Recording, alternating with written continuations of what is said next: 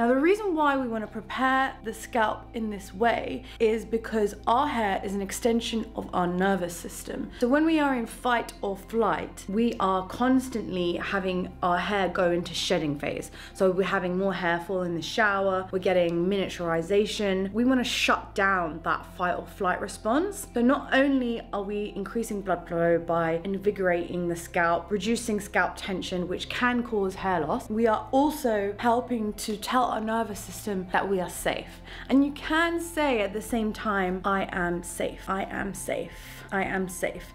And that really helps to reinforce that feeling so that your body can relax and calm. So there are a few ways to use your hands. You want to use the biggest surface areas possible. The palms of your hands plus your knuckles are a great way to do that as well. I'm gonna push my knuckles into my scalp, really just moving the scalp, remember, not the hair follicles, and we're just like pushing and moving in circles as well. Squeeze, push, movement in circle. You can also do the same with your palms and pinch the scalp together. The other thing you want to do, really put a lot of pressure. So not light pressure, no light pressure here. It does get a bit tiring, that's why I like my scalp gua sha, but you gotta work.